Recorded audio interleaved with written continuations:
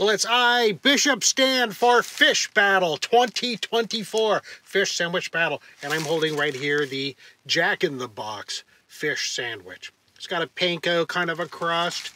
It's actually noticeably a lot less heavy than the Burger King one. But the Burger King one was kind of a disappointment. You got to really tell them extra tartar sauce. And you got to tell Burger King to cook it well done. I got one that was just gummy and undercooked.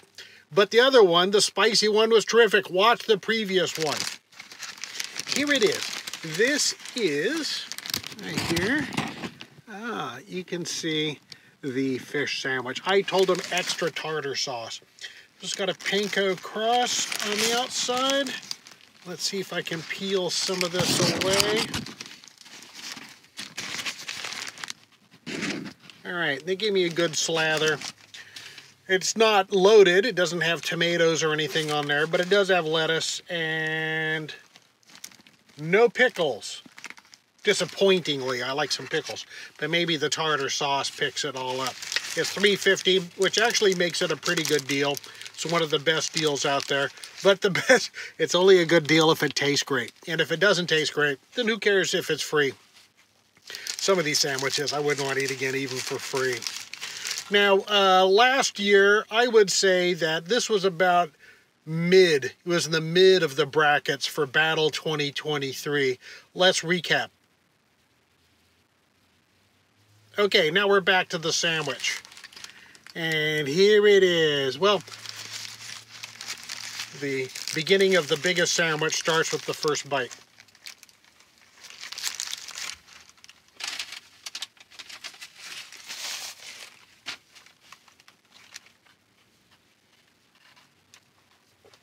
Well, so far I gotta say I'm pretty impressed. I couldn't find much information on it online, so I don't know if it's pollock. It's almost definitely not cod. Cod is too expensive right now. A lot of these guys are using pollock, but pollock is pretty good. So let's take a look at the inside of this. There we go. It's got a nice soft bun. The bun is nice and warm. It's softer. It may not be the same as the Jumbo Jack bun. The Jumbo Jack bun's a little firmer. The extra tartar sauce was exactly what it needed. Add a lot of flavor. And the fish, the big fish patty that they have in there, I have to say this is pretty good. It is nice and firm. So it's almost like you're biting into a burger. I'm going to go for another bite.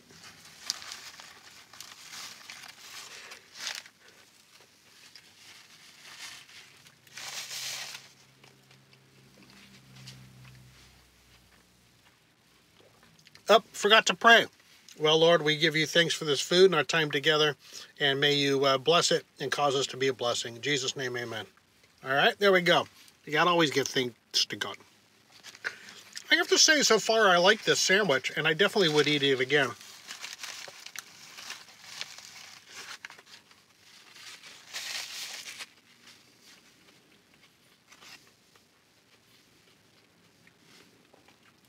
The thing that would actually push this up into the A, up into the straight A's, would be if they made their own custom tartar sauce, the same way that Wendy's did last year, and the same way that Popeyes did.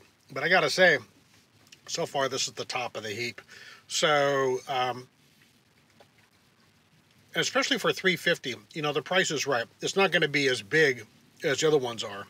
And it's definitely not as big as the Burger King sandwiches.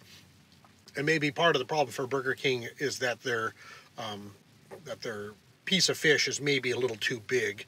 But on the two sandwiches that I ordered, the one for them that was the spicy one, I think that was the first one they cooked.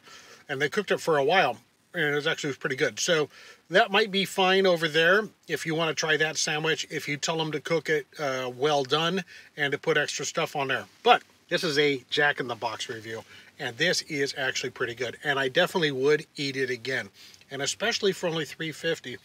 So I would say it's a pretty good deal. So I'm going to give it a A-. I have rendered the verdict A-. I am the judge, but you are the jury. Have you tried this? Do you have an opinion of it? Did you have a different experience that I did? Go ahead and leave a comment below. Well, God bless everybody, and remember to stay godly.